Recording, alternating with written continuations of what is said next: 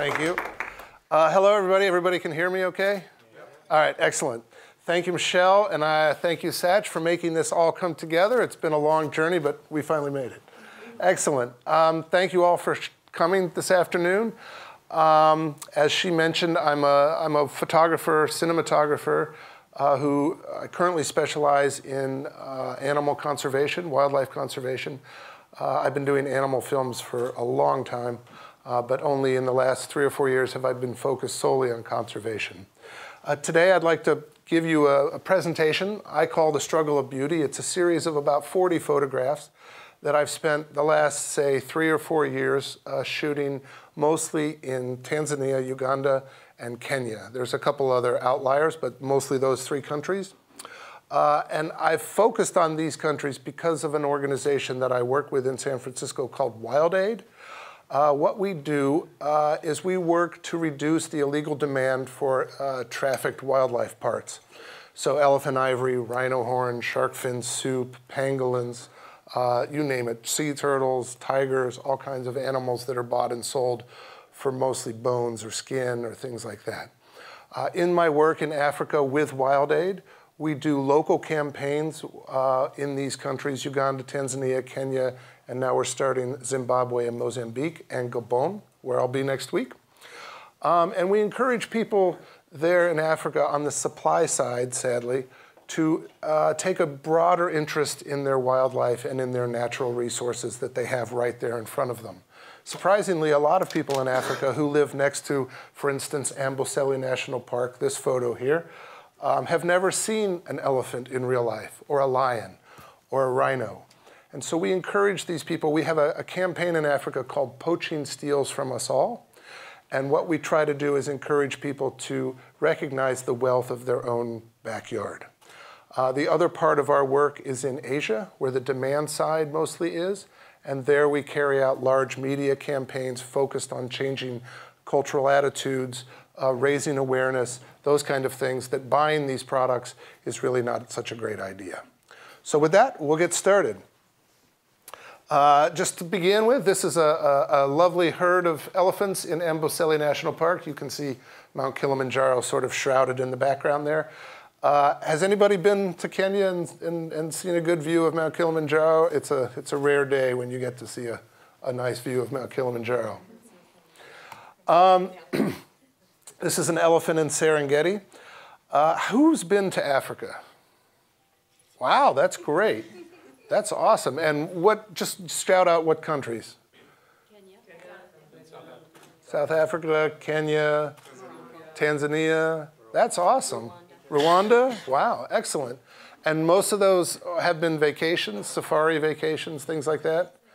Has anybody gone for like other kinds of work or anything? Excellent.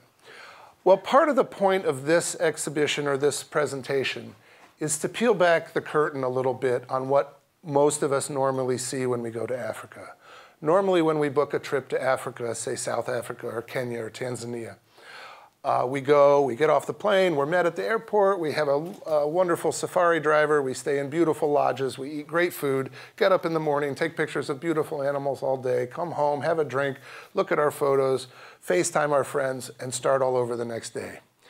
And that's a wonderful experience.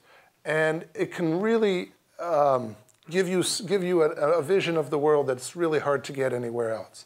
And Africa has that sort of majesty and that sort of magic to suck you in when you're on safari. That first elephant you see in the morning, that first lion that you see is just like, whoa, there's a lion 6 feet away. I mean, that's an amazing thing. But sadly, unfortunately, there's a lot of issues in Africa that we don't see when we're on safari. There's a lot of problems that are just sort of over the hill or around the corner or maybe tucked away in a little metal shed somewhere that we drive by on the way to our lodge. And part of the point of this presentation is to peel that curtain back a little bit and talk about some of those issues that are a daily occurrence in Africa. And a lot of those issues, there are a ton of NGOs trying to help solve. But the reason I'm excited to be here at Google today is that there's so many great minds at Google that I think, you know, a little bit of thought here, I think we could come up with a lot of other innovative solutions on some of these problems. Some of them are super easy, problems. They look super easy. How to keep elephants away from crops, for instance. How to keep lions away from livestock. There's all sorts of people trying all sorts of things. Other problems are more sort of endemic and economic and larger scale problems. But at any rate, that's why I'm here today, is sort of to give you a little taste of all of that stuff. Obviously, one of the biggest problems in Africa today is elephant ivory. Elephant ivory is still a widely traded product.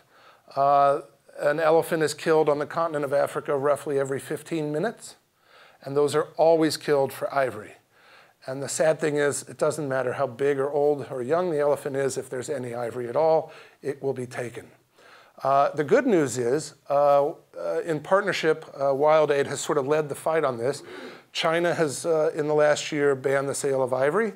Hong Kong has banned the sale of ivory. Taiwan recently banned the sale of ivory. Singapore is about to ban the sale of ivory. So there is progress being made. The price of ivory is dropping per kilo, but it's still an expensive product that people buy. Japan, if you didn't know, Japan is the last legal market for ivory left on the planet. And we're working hard to shut that one down. An animal a lot of people love, zebras. I'm sure you all saw zebras when you were in Africa. I hope you did anyway. They're everywhere. Zebras are doing well in Africa, but there are 3 subspecies of zebra that number less, well, 2 of them number less than 800 and 1 numbers less than 4,000.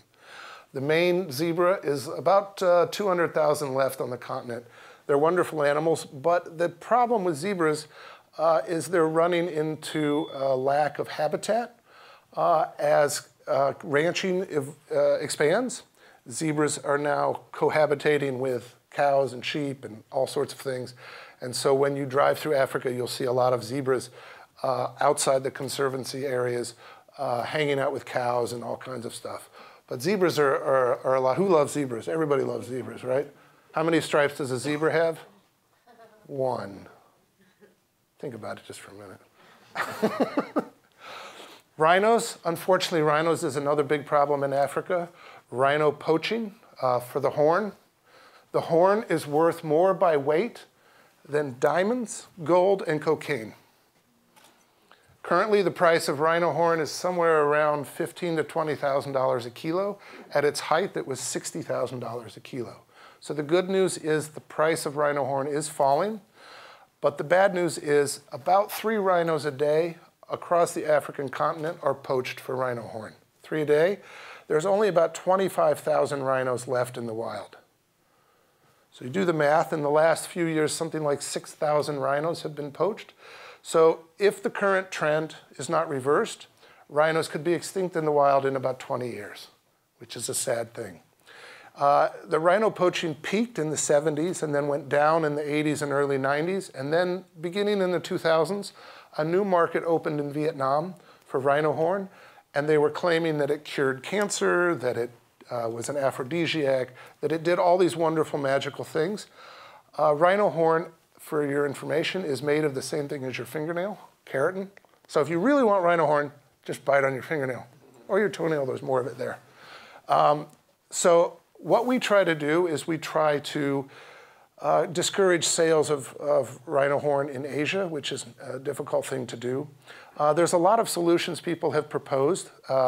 Some conservancies shave off the horn. Some conservancies poison the horn. But this involves a very expensive process of tranquilizing the animal with a vet, bringing it in. And even with a horn cut off a rhino, poachers will still kill the rhino for the stump of horn. It's worth that much money. This rhino is named Na Jin. She is one of 2 remaining northern white rhinos left on the planet. She and her pen mate out of the photo are the only 2 of this species left on the planet. The male died earlier this year. You may have read about it. His name was Sudan. I have a picture of him coming up. She's too old to breed, and so is her friend. They are kept under lock and key, 24-hour-a-day armed guard.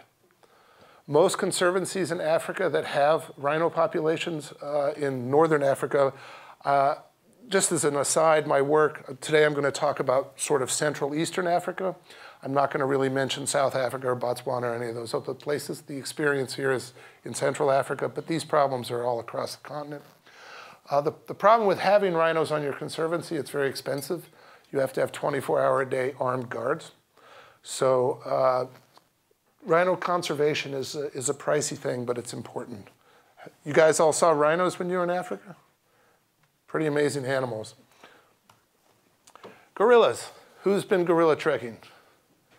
Yay, one person. Gorilla trekking, if there's one thing you do in Africa, if you go back to Africa and there's one thing you do, this. Go see a gorilla. It's a lot of work, it's a lot of money, takes some time, takes some effort, but it is the most magical thing you will ever do in your life, and I guarantee it. This guy was about 6 feet away when I took this photo. This was in Uganda, in the Bwindi impenetrable forest, which isn't so impenetrable because I got there. There are about 950 mountain gorillas, highland mountain gorillas left in the world in the sort of corner of Congo, Rwanda, and Uganda, in that little area. They're squeezed in there in 3 different national parks. And gorillas face a lot of challenges: habitat loss, deforestation. They're occasionally killed for bushmeat and occasionally killed just for sport, which, thank God, not a lot happens, but occasionally they are. These are not the kind of gorillas you'll see in a zoo. The gorillas in a zoo are lowland gorillas. Mountain highland gorillas don't do well in captivity. That's why you'll never see them in a zoo.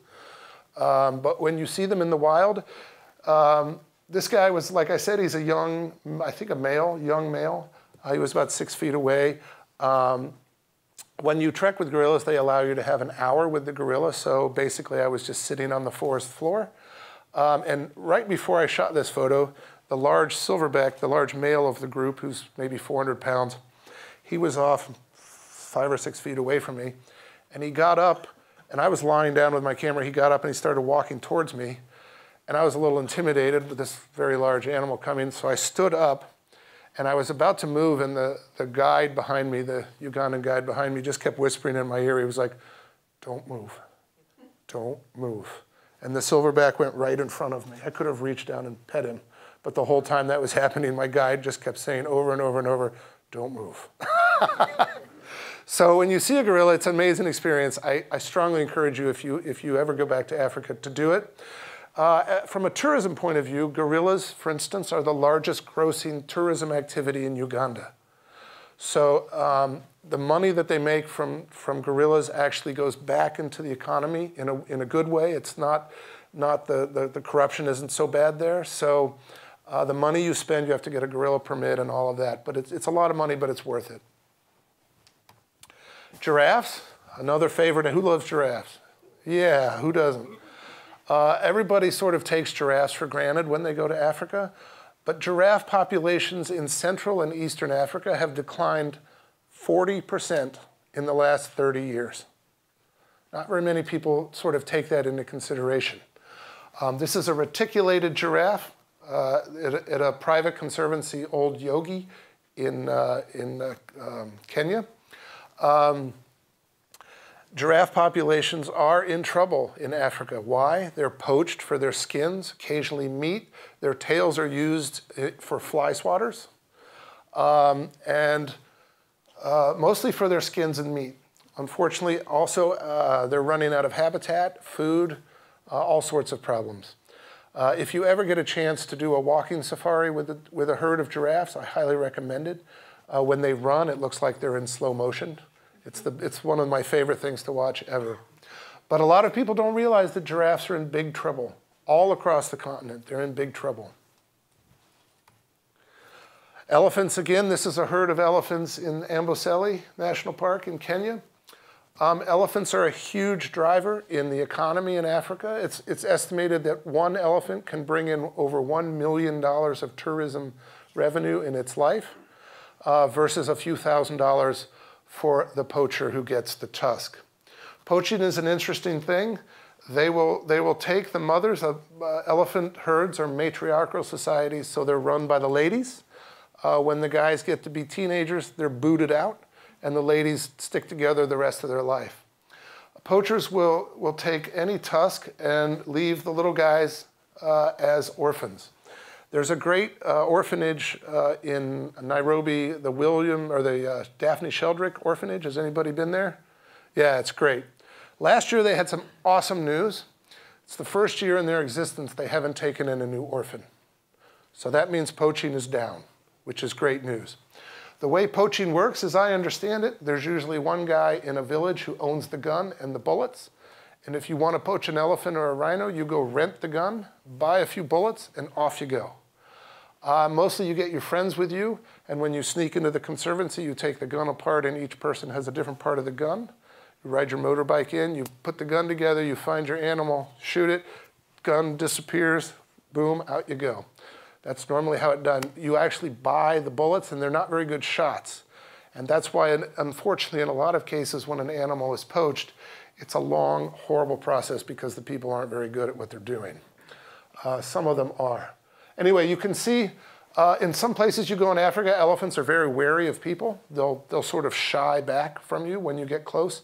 In other places in Africa, where, for instance, in Uganda, where there's not so many tourists and the poaching isn't too bad, the elephants are much more aggressive towards you, and they'll come right up to the car and sometimes even chase you, which can be exciting.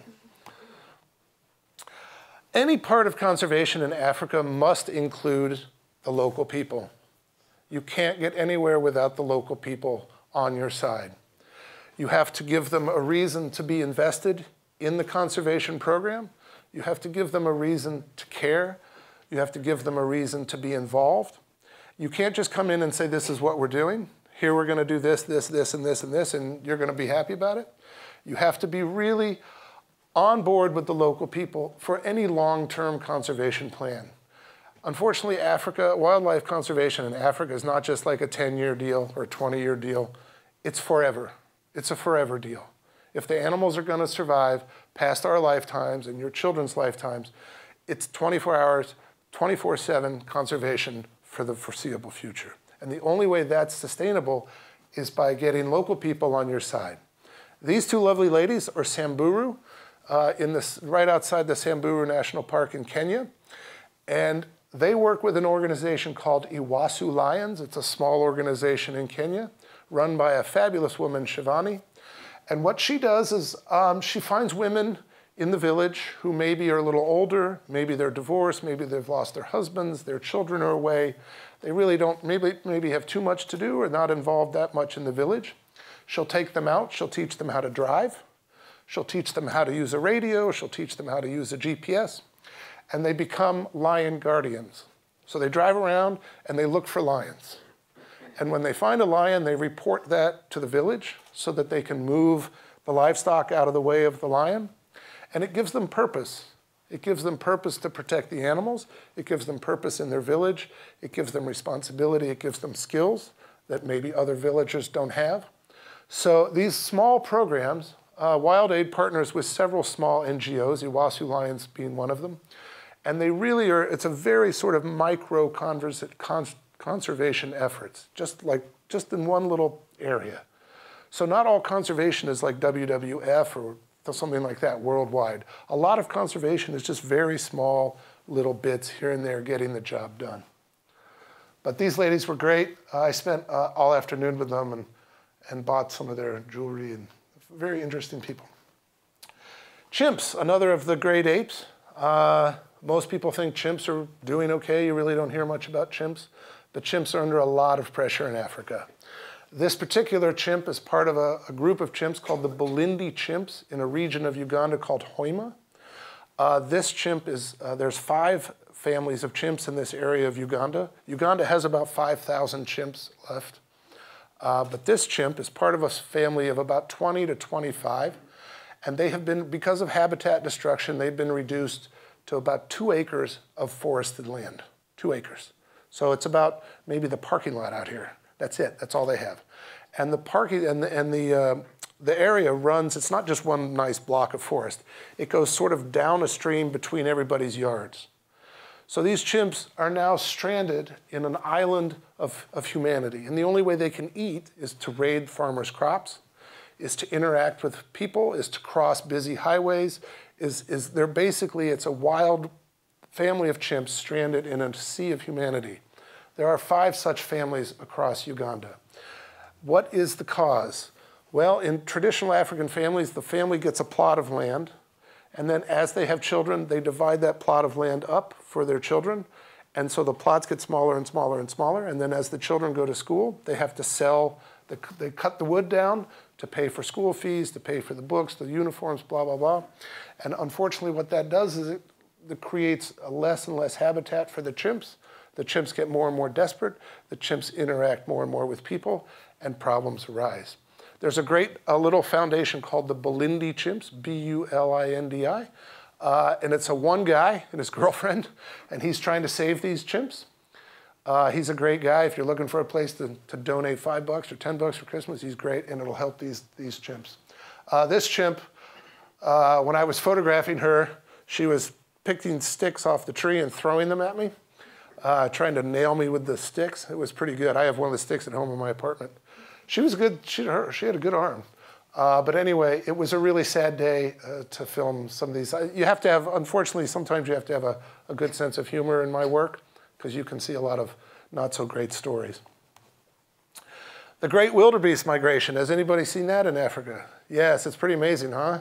It's unbelievable. So this was last February in Dutu, which is next to Serengeti in Tanzania.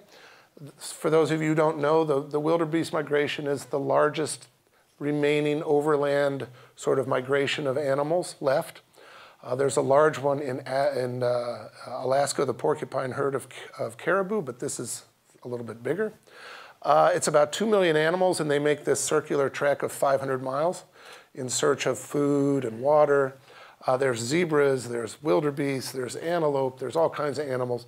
And when you watch them, you can't really tell who's making the decisions, but somebody is. I mean, there's be a little line going that way, another line going that way, another line going that way. The reason I show this picture is because it's uncertain where this migration will end up in 30 or 40 years because of climate change. Right now, most of the area of the migration is in protected zones in Kenya and Tanzania. They sort of do a big circle between Kenya and Tanzania. But the question is, where will it shift because of climate change? Will that habitable zone sort of shift around?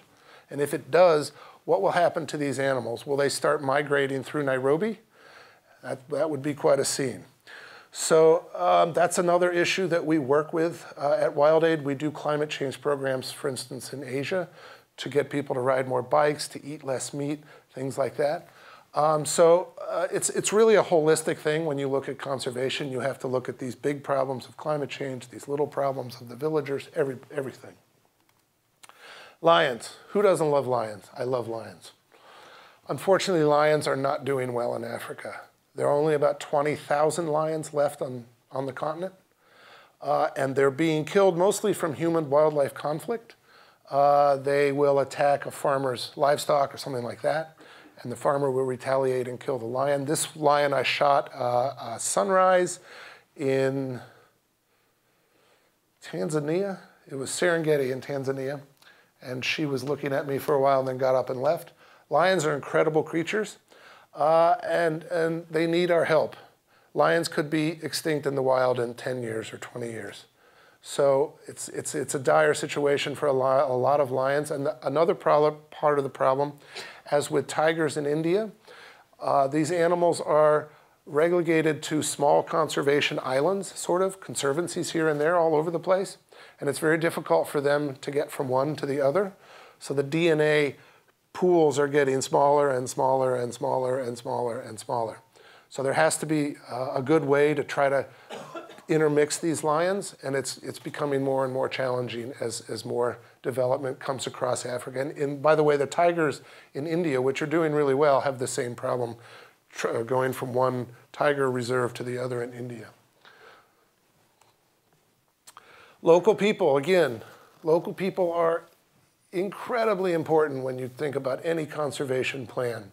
These are some Maasai herders in the Ngorongoro conservation area, just on the other side of Ngorongoro crater in Tanzania.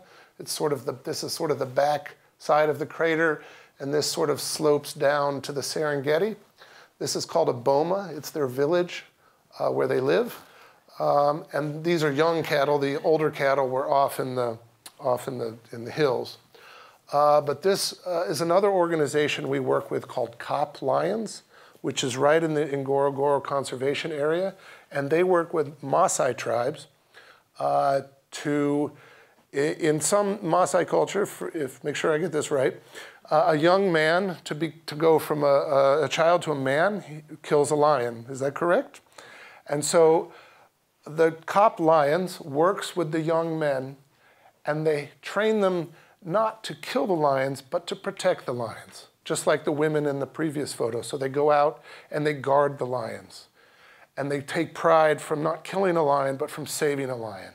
And this is very important. Again, it's a very small organization called COP Lions, and they only work in the Ngorongoro Crater area. But it's working. It's having a positive effect. Another problem with livestock growth is that the villagers will push their livestock after they've overgrazed a certain area outside the conservation zone. The livestock will get slowly pushed inside the conservation zone where the vegetation is better, where there's better food. What that does is it pushes the livestock closer and closer and closer to the lions, and then you end up having inevitable problems with lions attacking sheep and cattle, and then the villagers retaliating. So that's an issue where there's a lot of smart minds around the world trying to figure out high-tech enclosures for sheep and cattle, for instance, how to keep livestock safe in the middle of nowhere from lions. We work with organizations that use advanced solar-powered sort of motion detector lighting. We've worked with some villagers in Uganda who've cooked up this, like for instance, elephants raiding crops. They've cooked up this elephant repellent, which is elephant dung and chili pepper and ginger and rotten eggs all mixed up and then fermented for like a week. And then they run around and they spray it all over their crops. It is the most foul thing you've ever seen. But the elephants hate it. So the elephants stay away. How you came up with that recipe, I don't know. I had to film it one day and it was like, not easy. Not easy.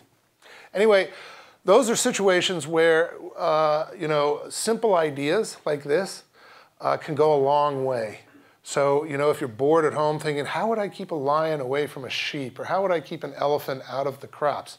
Just any idea. There's organizations all across Africa trying basically anything that works to try to mitigate this problem.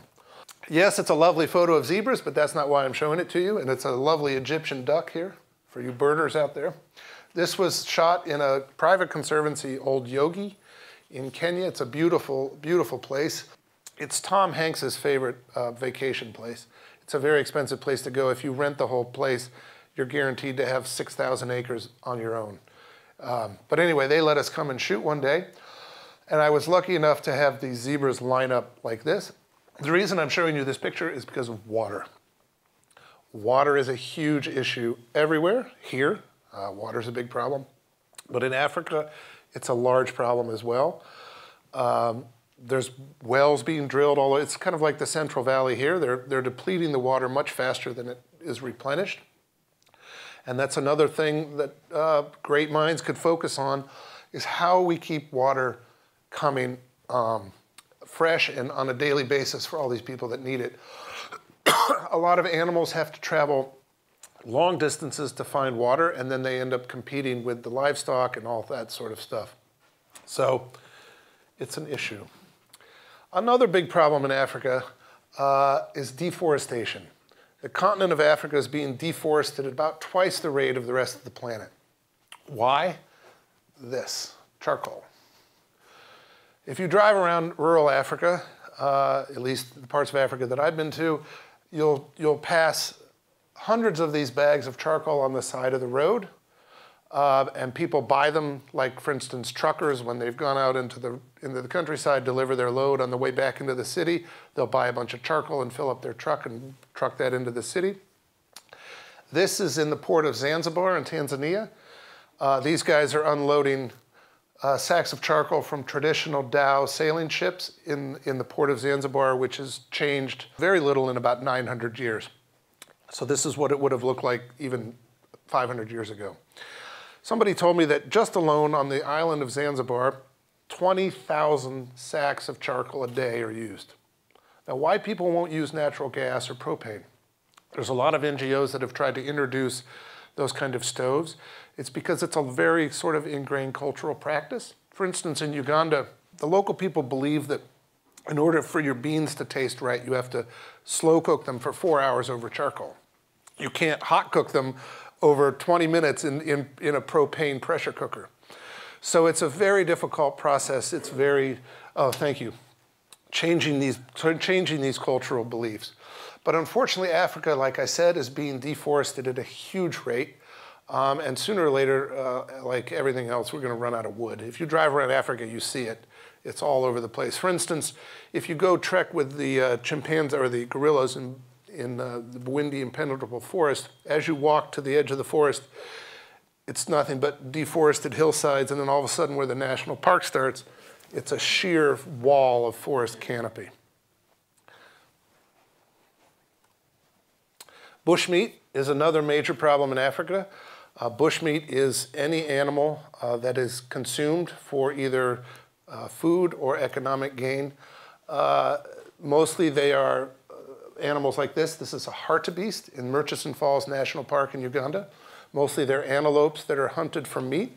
For instance, on the way to the park on the day that I shot, or the day before, there was a guy walking down the road with the hind quarter of one of these animals over his leg, over his shoulder. It's illegal to hunt these animals, but they're a huge source of protein for people and money. They're sold to restaurants locally and exported abroad. Unfortunately, the only way to get a lot of bushmeat is to go into the conservation area, the national parks, set traps, harvest the bushmeat. But as you'll see soon, those traps do devastating damage to other animals. Gorillas again.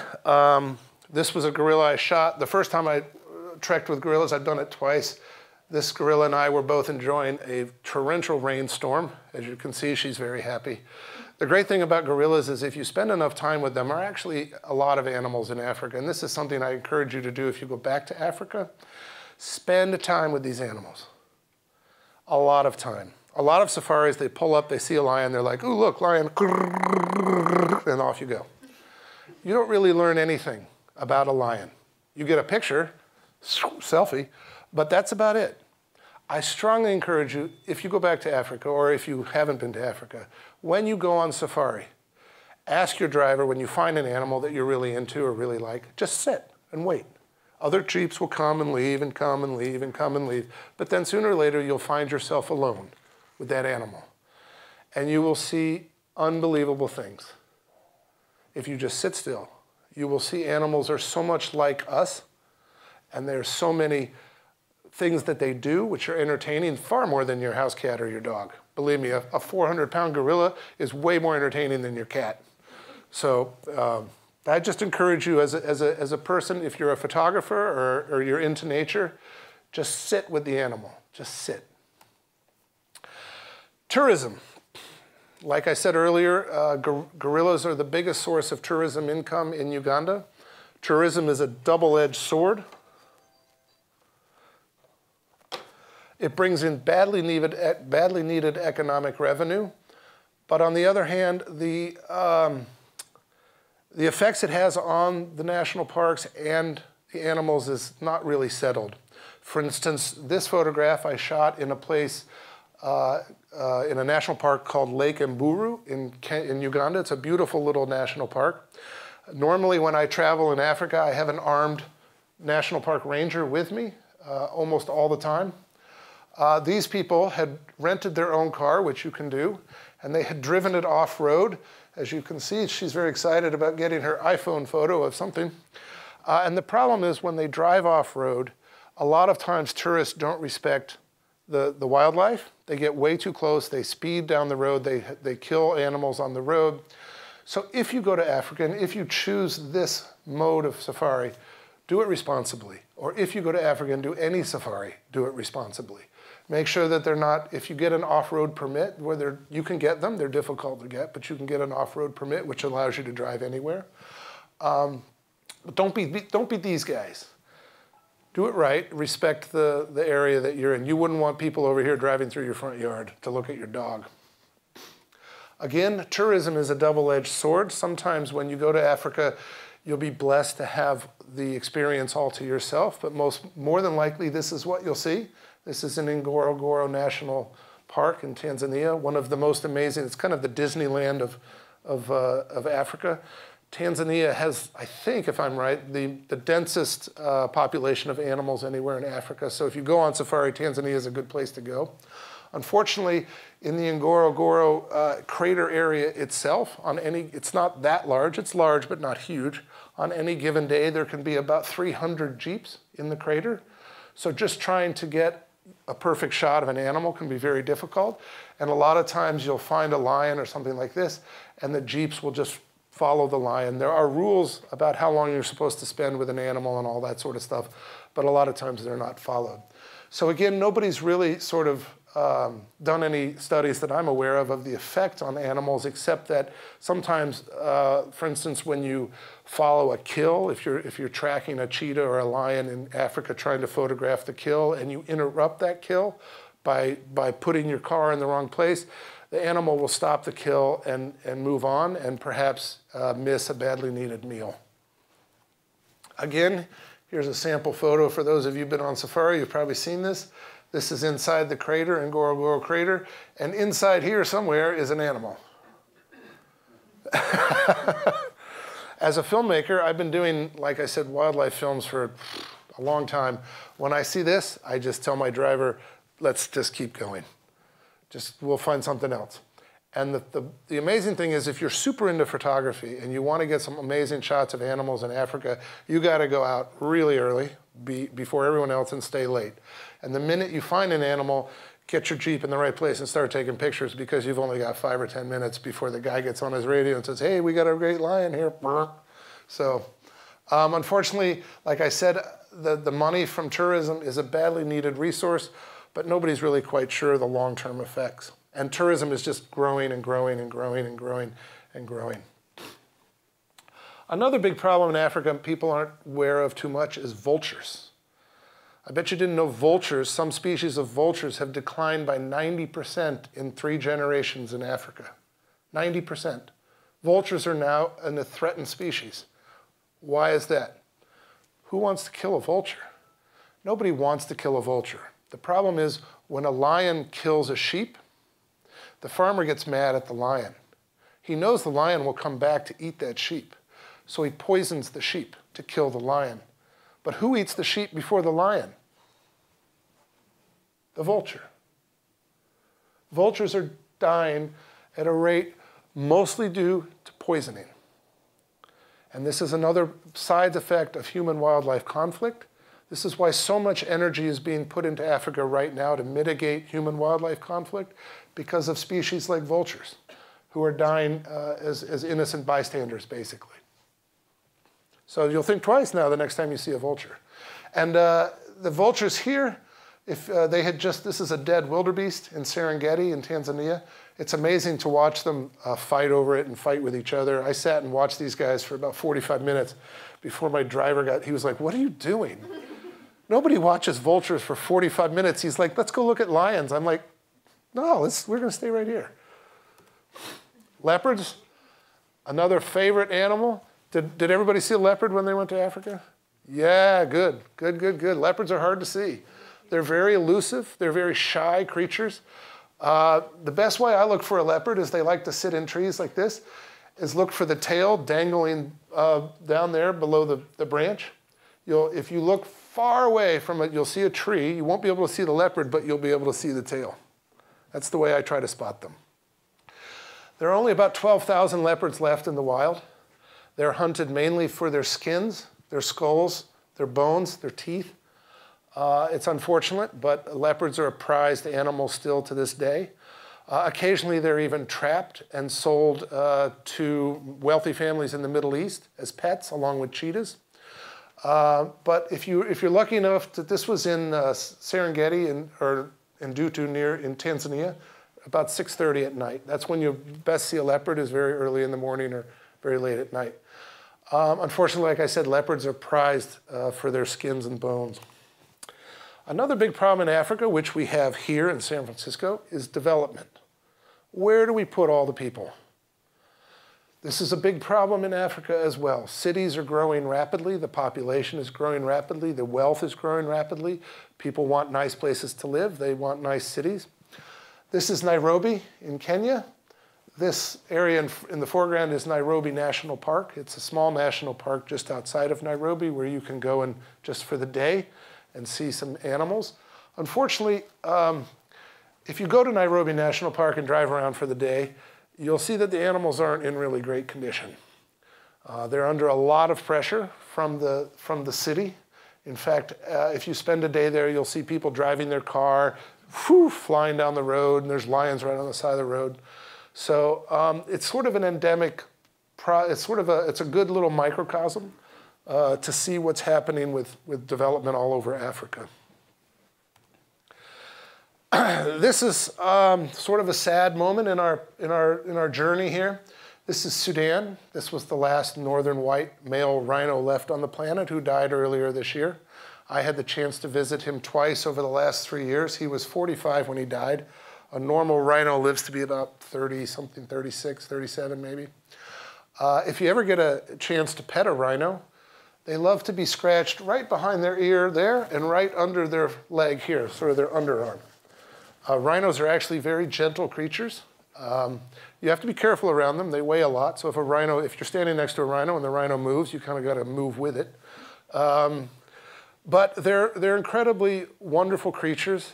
And even this rhino, at this advanced age, the only one of his kind, they sawed his horns down to make him less attractive for poachers.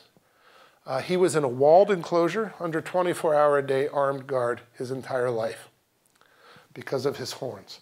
Unfortunately, he was not able to breed, and the 2 females that are left are too old to breed.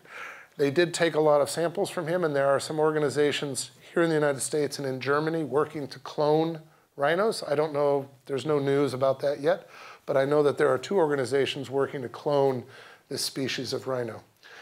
But I think if you look at this photo, you'll see a wonderful creature and be reminded that extinction is forever. Once these animals are gone, they're gone. They're not coming back. And that is a big problem in Africa. And it's a big problem you could see in your lifetime, your children could see in your lifetime. No more lions, no more rhinos, no more giraffes. Can you imagine taking your child to Africa and not being able to see a lion? I mean, that's Africa, a lion. So think about that for a minute. This is what I was talking earlier about bushmeat trade. These are the snares that are set. This is one ranger facility in one corner of a national park in Uganda. This is the amount of snares they collected in just 6 months. These are all made out of just thick wire. They're set like a noose in the bush. And as the animal steps into it, it tightens around there, and then one end is attached to a tree, and they can't get out. And so then the hunters come by and kill the animal. Unfortunately, this snare doesn't care what it catches. So say you're out to catch a hartebeest, which is a large antelope creature, and you want to eat that. Well, you might end up with a Cape buffalo. You might end up with a lion. You might end up with an elephant. Another problem in Africa with bushmeat is homemade spring traps. You know, the big kind of old Alaska bear traps. They are placed all over the bush as well, and they harm not only the wildlife, but rangers as well on patrol would have to be very careful of stepping into these large traps. They'll pull your, as you can see here, sever the foot right off of an antelope. And here's a pile of snap traps in the same ranger station. This is about a 6-month supply of traps in one ranger station, in one corner of one national park. So you can see they're made out of leaf springs for cars, all sorts of things. So this is the point of showing you these. It's how we get people weaned off of bushmeat. It's economic issues, it's food issues, it's cultural issues, it's all sorts of things. But we need to get people convinced that these animals are worth far more alive than they are dead. That's the trick. Here's what happens when an animal gets in a snare. Here's an elephant with a normal trunk. Here's an elephant missing his trunk because it got chopped off in a snare. The morning I filmed these guys in Uganda, there were 4 young bull elephants, male elephants, and 3 of the 4 had damaged trunks from snares. 3 of the 4. This was the only one who was normal. This is a lion caught in a snare from Uganda. The snare has actually been cut off. They tranquilized the lion and put on a GPS collar, but this is the scar left over from the snare. So you can see that these are incredibly damaging simple things. It's just a wire in the bush. But obviously the people don't want to catch lions. They're not trying to eat lions. They wanted to catch some sort of antelope. Another problem with bushmeat, this is a Cape buffalo. So you have guys running around with spears and bow and arrow and basically any weapon they can come up with. This was in Uganda as well. I'm not sure whether this animal was the target of the attack or whether he charged the hunters and the hunters threw a spear in self-defense. I'm not sure, but at any rate, that spear's not coming out and that animal's going to live with that spear for the rest of its life. So these are the sort of problems that you don't see when you're on safari. Or maybe you will see an animal with a spear, but there's not a whole lot of questions there. Ivory, again, is a major problem. This is a habituated, sort of socialized bull elephant in Old Yogi Conservancy in Kenya. He's 12 feet tall. So when I was taking this photo, I was about this close to that elephant, hoping that he wasn't going to move. Elephants, again, are an iconic species in Africa, and we need to work very hard to curb the ivory trade and make sure that, that anything ivory related doesn't belong on you, it belongs on the elephant. This is a good example of how ivory fuels conflict across Africa. The wildlife trade conservatively is estimated to be about $20 billion worldwide, the trade in illegal parts. For instance, Boko Haram in Nigeria has been well funded through their trade of ivory of Nigerian elephants. This is in a ranger station in Uganda as well. This markings on the ivory here is dried blood and some AK-47s. So you can see that there's all sorts of sizes of ivory. And again, they'll take any size or whatever. But ivory, not only, it's like drug running in South America, it fuels violence and it fuels instability in these countries. Again, this is that same bull elephant in Old Yogi in Kenya. I just love this guy, and it's a great photo of the ivory. You can see how, in the natural environment, how ivory gets chucked up quite a bit. Here's an animal. Does anybody know what this is? Pangolin. Pangolin is the most trafficked animal on the planet. The most illegally trafficked animal on the planet. It's in the anteater family. These little guys, when they're afraid, they roll up in a ball like that. It's about like this big. If you were to hold one by the tail and unwrap it, it would be about that long. But their meat is considered a delicacy in many Asian countries, and their scales are dried and ground up and considered a medicinal, have special medicinal properties, none of which have ever been proved. These 3 pangolins are the only pangolins I've ever seen alive. They're very elusive animals, nocturnal creatures. You can go all day in Africa, and I mean for a year, and never see a pangolin. Have you seen one? Yeah, they're very hard to see. Very hard. Yeah, they're very hard to see. I've looked and tried and tried and tried and tried. This was in a bushmeat market in Yaoundé, Cameroon, which is the capital city of Cameroon. Here's the lady who was selling them. That's her foot, so you can get an idea of how big they are. She was selling each one of these pangolins for $10 each. I offered to pay her $10 to take the photo. I took this photo with my iPhone because I was there pretending just to be a tourist with my Cameroonian guide. As soon as I gave her the $10, all hell broke loose in the bushmeat market and we left. So I was able to get one photo of these poor pangolins in a very sad state. There were about 20 pangolins in this bushmeat market, all in various stages of consciousness.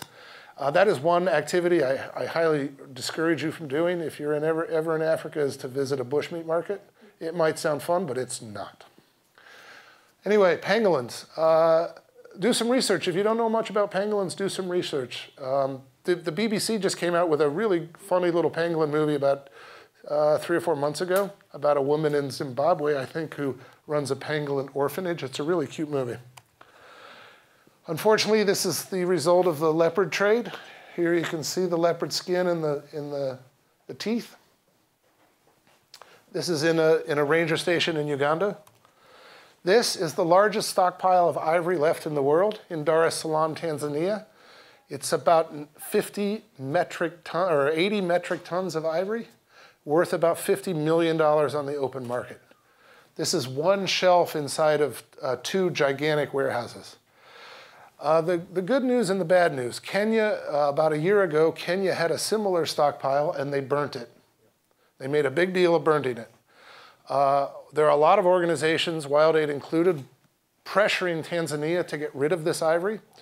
One of the suggestions we've given them is to grind it up and create a monument to elephants out of it, and they're considering it. I met with the Tanzanian tourism minister when I was over there this spring, and he gave us a little tour of the ivory stockpile here. It's kind of sad to see. But the reason they don't get rid of this ivory is because it's like money in the bank. It's like gold in the bank, because it's still worth quite a bit of money. Okay, we're winding down here. This is just a quick shot of ivory, and hippo teeth are also a big traded item. You can see that this tusk is 4 kilos, which is about 8 pounds, a little bit more than 8 pounds. And I show you this because 100 years ago, tusks weighing 180 pounds were not unusual, like taller than me. Nowadays, tusks weighing 8 pounds are what they trade, and those are from young elephants. Sadly, here's the result of a poached elephant. This is what happens to an elephant when they take the ivory. This is in Uganda, in a field in Uganda. But there is hope. Rhinos are making a comeback in some parts of Africa. This is at a conservancy in Uganda where rhinos were extinct in the 80s from Idi Amin's soldiers driving around shooting wildlife, getting drunk and shooting wildlife. There's a conservancy in Uganda called Ziwa Rhino Conservancy. They started with 6 and now they have 24. Brenda and I were lucky one day to see all 24. This is a 1-month-old baby.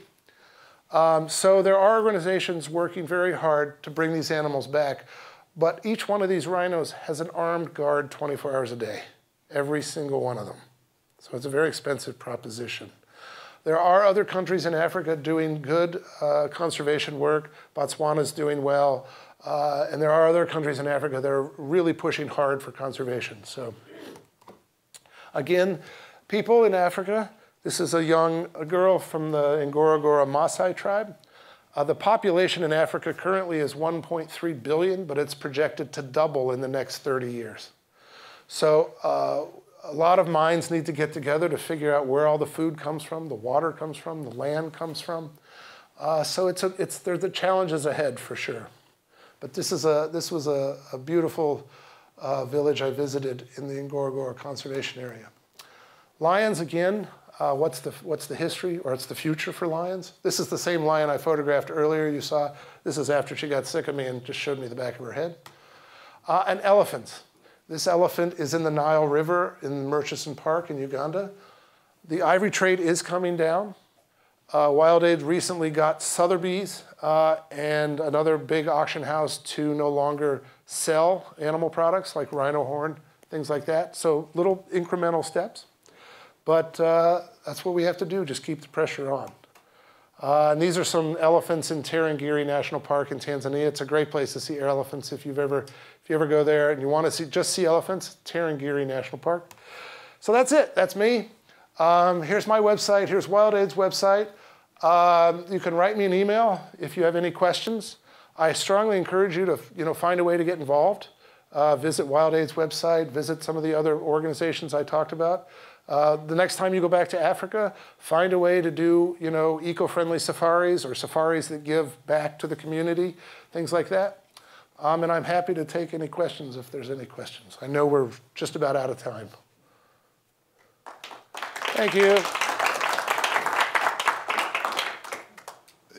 In terms of conservation efforts, which African country would you say is leading in the efforts? Like the government actually doing a good job? Or I'm not that well versed on the politics of all the. I know that each country has its own unique challenges.